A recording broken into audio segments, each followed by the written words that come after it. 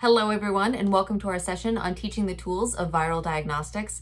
I'm Dr. Alex Danis with miniPCR Bio, and I'm really excited to walk you through some of the tools that we have to help bring real-world relevance to biotechnology techniques to your classroom using the current COVID-19 pandemic. So first I want to introduce you to who we are at miniPCR Bio. We try and create and bring truly innovative activities to your classroom. So we do this in two ways. We create biotechnology equipment like our miniPCR thermocycler and our fluorescent glow box, which help to make real biotechnology techniques accessible to your classroom while still being completely true lab-tested equipment. And we also create innovative curriculum that can help you to implement these things in your classroom in and around the things that you might already be teaching. Today, we're going to be talking about how we can use COVID-19 in your classroom to bring real-world relevance to topics that you may already be teaching or to help you introduce new ones into your classroom. So we're going to do a brief run through of two of our learning labs today. The first is our Viral Diagnostics Lab, which is a great way to introduce nucleic acids, viruses, and gel electrophoresis to your classroom. And the second is our qPCR lab. And this is one that you can use to try and talk with more advanced students about fluorescence, qPCR, and how clinical tests like the one for COVID-19 are actually performed. And then finally, at the end, I want to introduce you to some standalone free resources that we have that you can use like little modules to try and supplement the curriculum you already have with COVID-19 related material. Both of the labs that we're going to talk about today can be used to introduce your students to viruses. So of course, the virus has two main parts. First, it has a nucleic acid genome, and this can be DNA like our own genomes, or it can be RNA like it is in SARS-CoV-2, the virus that causes COVID-19.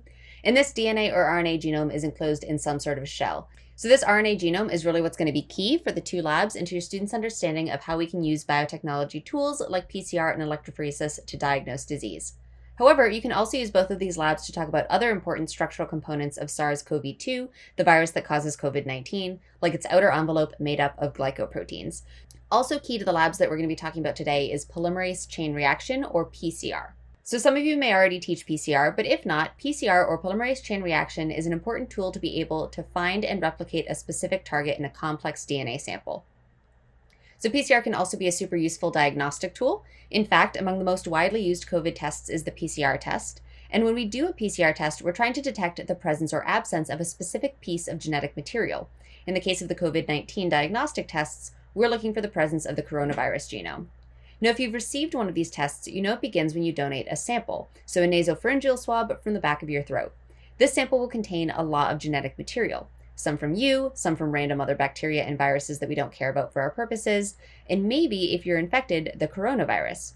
So in a PCR test, we're able to detect specifically the coronavirus's genetic materials and amplify them so there are lots of copies of them so that they're easier to find in our sample. And if the virus's genetic material is present, you can be pretty sure that the virus is present too. The first lab that we're going to talk about today is our Viral Diagnostics Lab.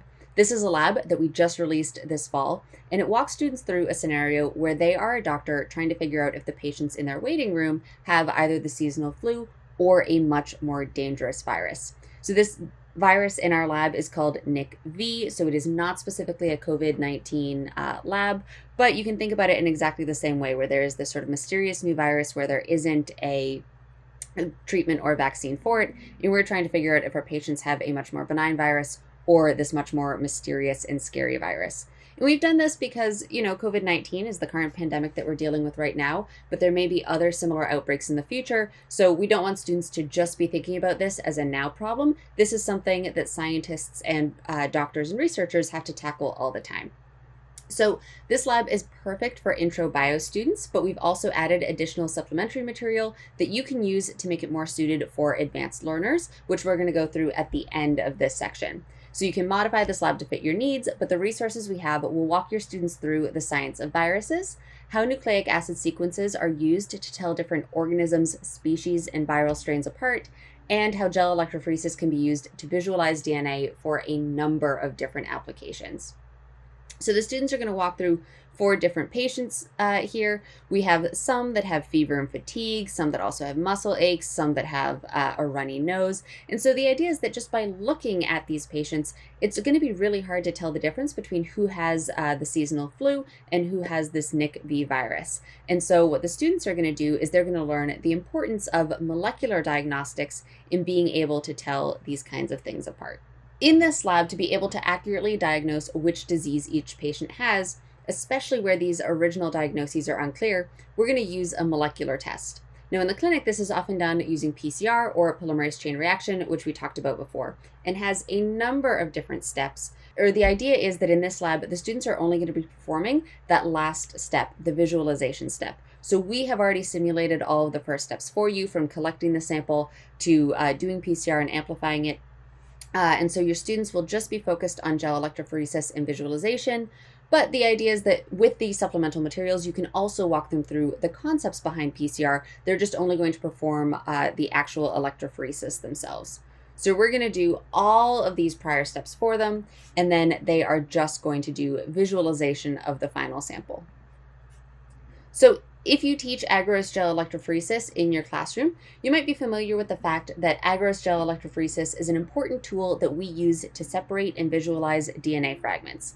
So again, if you teach this to your students, you might be familiar with explaining to them that the idea is that agarose is a long polysaccharide molecule that forms a thick gel like jello with many pores of different sizes in it. And when you add your DNA to one side of that gel and you add an electric current, your DNA is going to sort out by size, with small pieces of DNA zipping quickly through that gel and long pieces of DNA moving much more slowly. So you can separate your DNA by size and be able to identify different DNA fragments in all of your samples.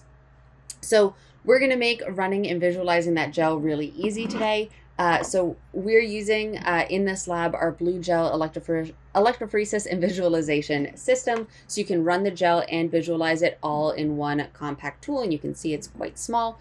But our learning labs will work in any gel electrophoresis and visualization system that you have. We've just tried to make it nice and small and compact and very easy to do. Additionally, with just your smartphone, you can watch and visualize your samples run in real time, which is really fun for the students. So the idea is that you can complete this entire lab in just one single 45-minute class period. And that's one of the reasons is because our blueGel runs so nice and quickly. So if you were to go through the entire lab and run out all of the samples that we provide to you, again, you don't need to do any PCR. We have just provided you with these pre-amplified samples.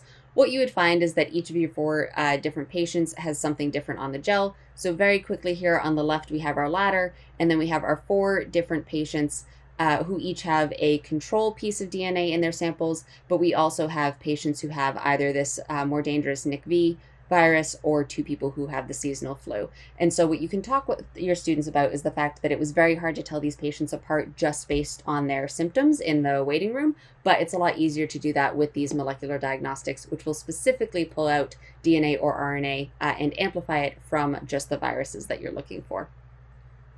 However, again, if you do want to go deeper with more advanced students, we also have an extension that tackles DNA and RNA sequencing. So because viruses slowly mutate as they move from person to person, you can use those mutations to see how a strain has spread. And so we're going to use DNA sequencing in this extension to figure out where a specific patient DZ, became infected as she traveled from Australia to Japan to the United States. And so what you can talk about with your students is that you can really introduce them to the idea of viral evolution, the fact that small mutations start to pop up in these viral genomes as they pass from person to person, and how we can use that to trace viral sequences over time. So on the left here, we have a lineup of all these different viral sequences they can go through. And on the right, this is actually a real world example from the COVID-19 pandemic, where scientists have used these DNA sequences to actually build these phylogenetic trees of the viral strains and how they've evolved and moved through populations. So again, while this isn't specifically written as a COVID-19 lab, you can really pull this back to real world examples of the fact that this is exactly how we're tracking the spread of this virus through the world using DNA and RNA sequencing. So just to sum up, we've tried to put together a Viral Diagnostics Lab that is an engaging case study format. It makes your students the doctor trying to figure out what's happening in these patients. And we've added extensions that can add richness for more advanced students. And it goes through technical coverage of gel electrophoresis and conceptual coverage of PCR. So these are things that you can introduce to your classroom, but you don't have to do PCR with this lab. It is only an electrophoresis lab, so you only have to run that one piece with your students. Now, PCR with electrophoresis is a really important biotechnology tool, but it usually only gives us a yes or no answer if we're trying to figure out if there is a piece of DNA present in our sample. So this is great if you're just trying to figure out, is that DNA there or is it not there? And you can see here in our gel, we have a lane that has a bright band. Our piece of DNA that we were trying to amplify was present in the sample. And then on the right, we have this lane that does not have that band, so our DNA was not present. So it just gives us a yes or no answer. And that can be really important. But sometimes we want more than just a yes or no answer of whether or not that piece of DNA was present. We want to know how much of it there was to start off with.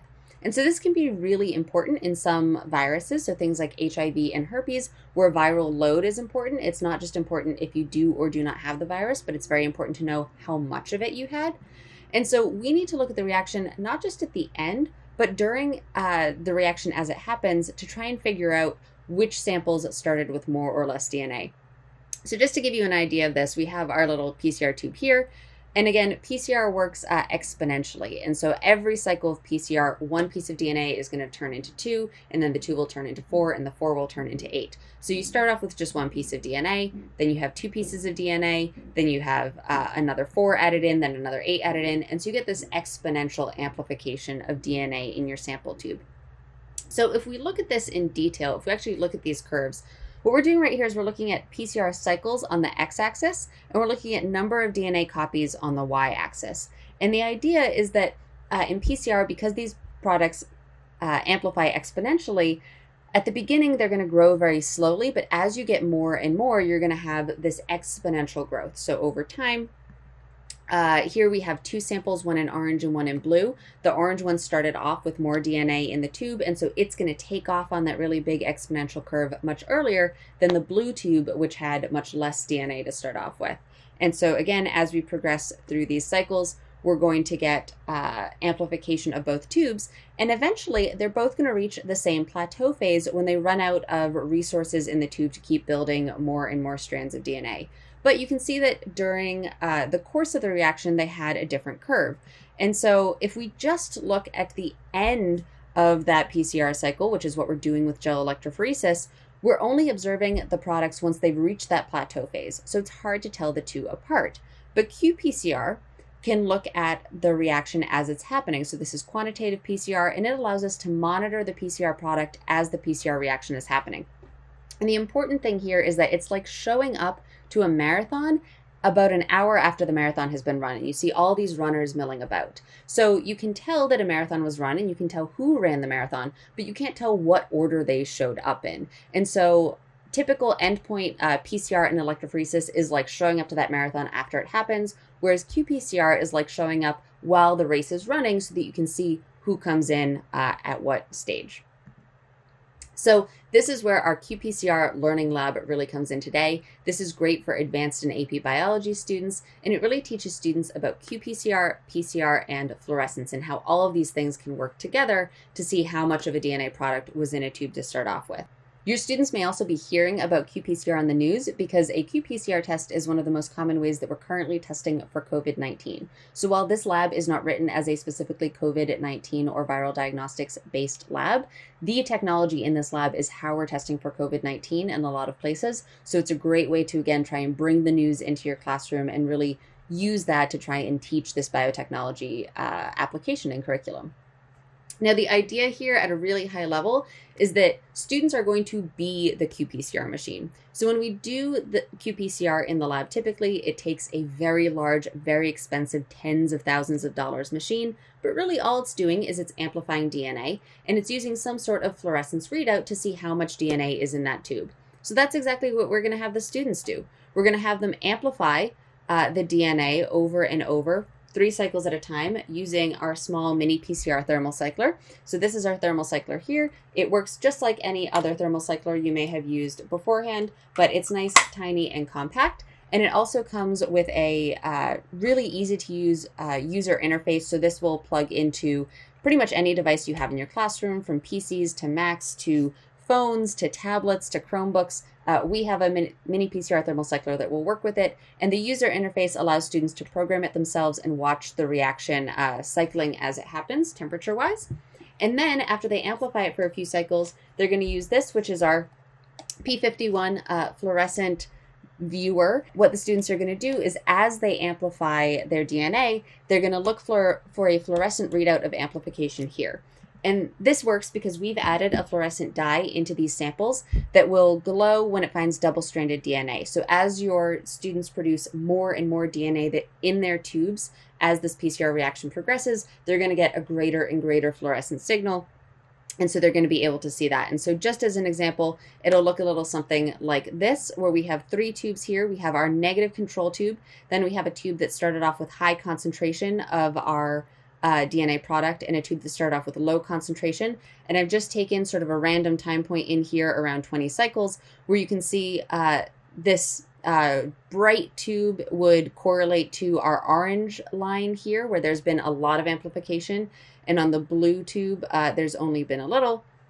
But as we continue to progress through the reaction, you can see that now that second tube, it's starting to get brighter and brighter as that reaction progresses. And then at the end, they would both just be totally bright and you wouldn't be able to tell the difference between them. So by doing this, by amplifying and then by viewing the fluorescence over and over, your students can actually graph the reactions themselves. And this is just a simple graph that I put together in Google Sheets. So again, on the x-axis here, we have cycles. On the y-axis, we have the brightness, and they'll create a reference panel to give their tubes a value between 0 to 3 of how bright they think they are over time. And every 3 cycles, they can go in and they can input their brightness values, and they can actually go in and see that these curves start to form. And now these aren't the same beautiful curves that you would get from a computer outputting this qPCR graph, but they show you exactly the same thing, that the tube with the high concentration of DNA came up first and the tube with the low concentration of DNA came up second. Now, I'm telling you the answers to which tube had what right now, but in the lab, there are unknown tubes, and so your students are going to have to do this investigation and figure it out themselves. So it's a very visual, visceral lab where they are acting as the qPCR machine and creating these graphs themselves. So this was a very quick review of our qPCR lab, which goes over viral diagnostics, biotech techniques like PCR and qPCR, fluorescence, and it allows the students to do their own observation and graphing of their qPCR products. Now, while this isn't specifically written as a COVID-19 lab, this qPCR method is how the COVID-19 testing that many students might be getting themselves is being done, and they might be hearing about on the news. And so it's another great way to bring very real-world relevance to this lab and to these biotechnology techniques right now, because this is how we are searching for COVID-19 in the population, is using this kind of tool.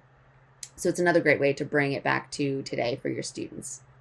An additional resource that goes along with this lab is our DNAdot on quantitative polymerase chain reaction, or qPCR. So DNAdots are great quick explanations of modern genetic techniques. They're usually 1 or 2 pages, and they're, again, really nice deep dives for those students who want to go a little bit further and go a little deeper into the technology. We also have a number of additional resources to supplement your curriculum around COVID-19 that include some of these labs, but are hopefully a bit more modular, so that if you don't want to actually do these labs, each of these webinars that we've put together has about an hour-long video walking through either COVID-19 genetics, COVID-19 vaccines, or the usage of qPCR with COVID-19 testing that comes with the video, PowerPoint slides if you want to work through them with your students that way, and a student worksheet for each one of these. And so these are nice little modules that you can assign to your students so you can go through in class where we have already prepared everything for you.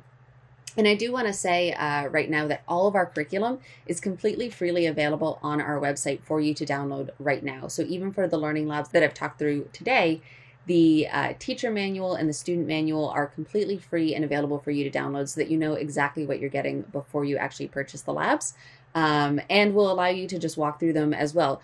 All of our PowerPoint slides are totally free. You can go, you can take them, you can use them in your classrooms. So hopefully that's a helpful resource for you. We also hope you'll check out some more of our resources on our website. We have a whole bunch of learning labs that cover everything from PCR to fluorescence to our BioBits labs, which now include our structure and function lab. So we have a lot more resources that you can check out on our website. So thank you so much for joining us today. I hope that this was a brief but helpful overview of some of the tools that we have with our curriculum to try and bring real-world relevance into your classroom using COVID-19 to try and teach some of these biotechnology techniques. I hope you'll check out some of our other resources, and as always, you can find out more information on miniPCR.com.